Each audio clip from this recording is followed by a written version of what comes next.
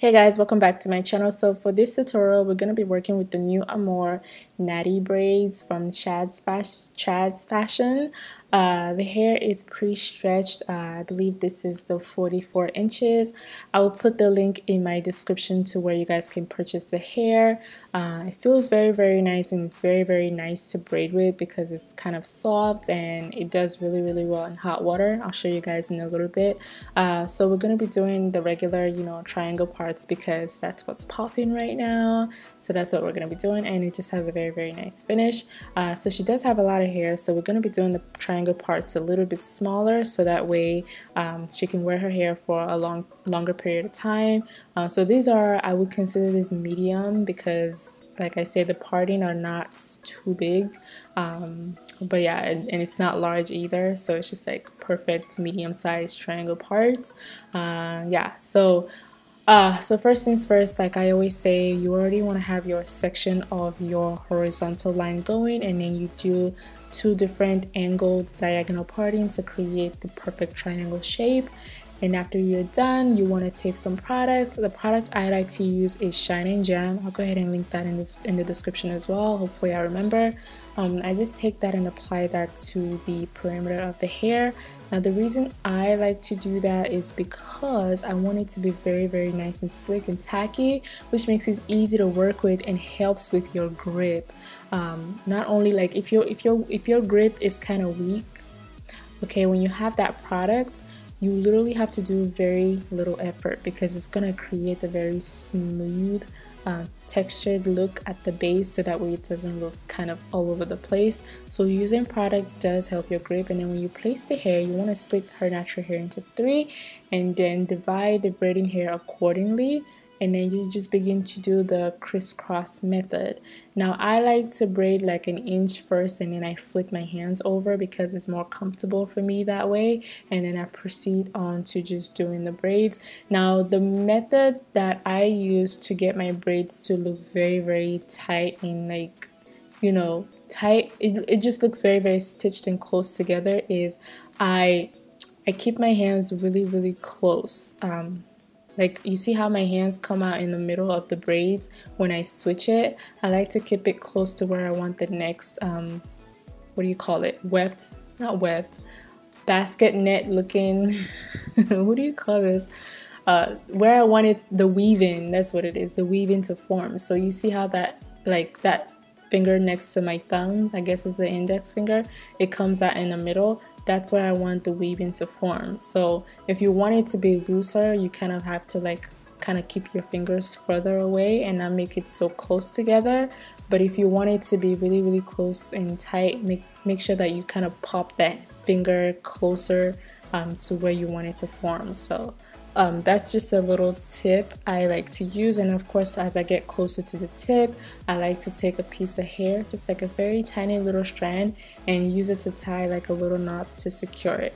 Most people don't need to, because by the time you are done with your hair, you dip the hair in hot water. That also seals the ends for you, so you don't really have to tie the knots if you don't want to. But I like to be extra safe and just take, that little extra step to make sure that the hair is like really nice and secure, so that way I know for sure nothing's gonna come undone.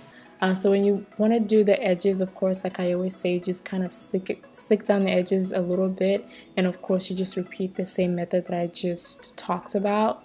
So I'm gonna let you guys kind of watch, and then if I have anything else that I need to add to kind of help you guys, I'll go ahead and come back and let you guys know. But yeah, we're just pretty much repeating the same process.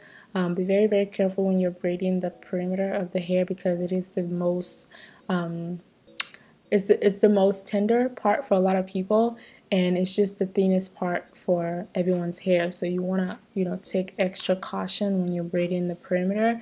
Make sure the density of the braiding hair matches the density of the edges that you're using, in terms of like the thickness of the braids matching the thickness of the parts that you section off. That's going to determine if the hair is going to break or not. Most people don't know that, so be very careful.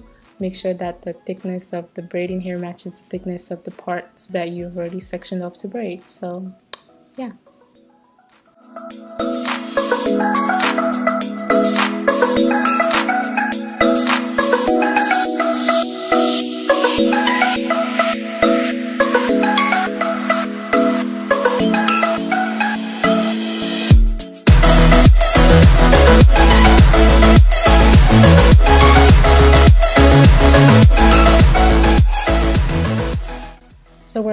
people tend to kind of mess up when it comes to triangle parts is when you get to the top, the crown section.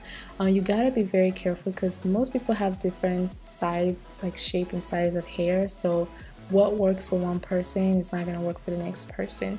So what I like to do is that I like to make sure when I get to the crown, I either do 4 to 3 like sections individually, like just going straight back.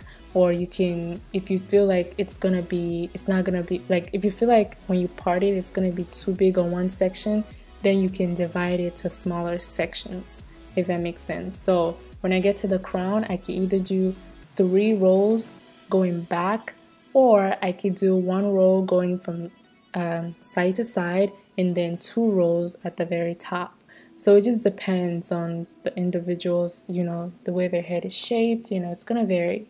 But yeah, just kind of use your discretion. Try and make sure that your parts kind of resemble a triangle as much as possible. Sometimes it's hard, I know, because when I first started doing them, it was kind of hard to gauge. So the best tip or information that I can give you is just to, like, you can pre-section it off so you can see, use your clips, you know, see, okay, if I do this, how many triangles can I get in this section? Or would I have enough triangles in this section to actually make actual triangles? Or you know what I mean, like just kind of pre-section it and just kind of work in sections. That's gonna enable you to see the bigger picture, so that way you don't overwhelm yourself and then start creating boxes instead of triangles, or just like awkward triangles, because that happens sometimes, I'm not gonna lie. But yeah, just take your time and pre-section it off and see what you can create, what works, what doesn't work, what you might have to modify, things like that. You know, there's nothing wrong with that.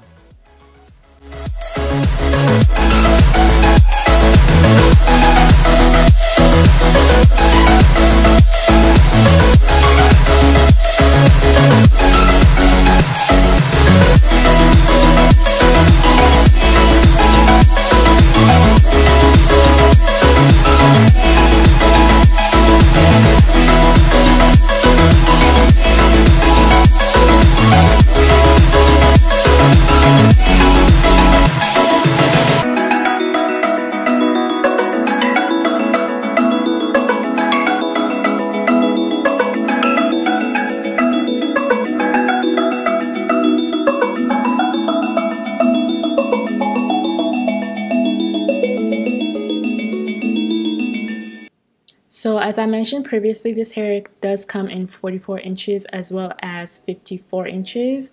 It does contain antibacterial fiber, so it prevents it from being itchy. So if you get irritated a lot by your hair, then this is definitely a brand to go to. Obviously, it's also hot water set, so if you wanted to curl the hair, you can curl it, or you know, if you dipped it in hot water, it's going to respond very well.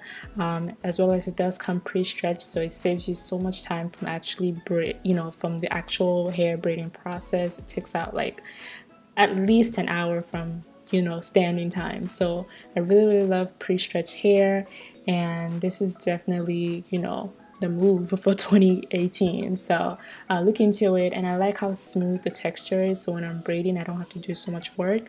But yeah, I'll just let you guys see for yourself. Also, if you're looking to purchase this hair, I'll be sure to put the link and addresses to where you can find this hair at your local beauty supply store, so make sure you guys check it out in the description below.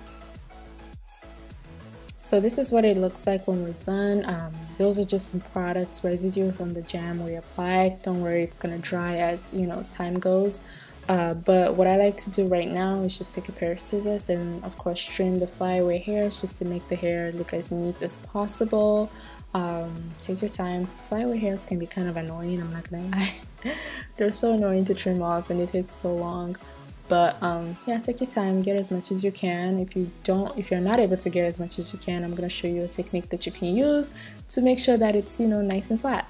So you want to go ahead and drape your clients and then dip the hair in hot water. And I like to apply the mousse. This is going to add some shine to the hair, and you can take it up a step further by dipping your towel into hot water. Make sure there's no excess hot water dripping, because you want to use the steam from the towel to lay the flyaway hairs. And what that's going to do is just, you know, make sure everything at the top that you couldn't dip into the bucket of hot water, you're going to be able to get those parts and make sure that, you know, it's nice and laid and you don't have to go back in with a pair of scissors, you know. So this is just a little thing I like to do, and it works really well for me. So you could try it out, see if it works for you too. And yeah, so this is what the hair looks like. Make sure you enjoy your hairstyle. I love the triangle looks. It's super cute, super fun. It adds a little extra oomph to your braids and just give it a little more personality. But yeah, I hope you guys enjoyed this tutorial. Make sure you give it a thumbs up. Make sure you like, share, and comment. And I'll catch you guys in my next video. Have a merry day and God bless.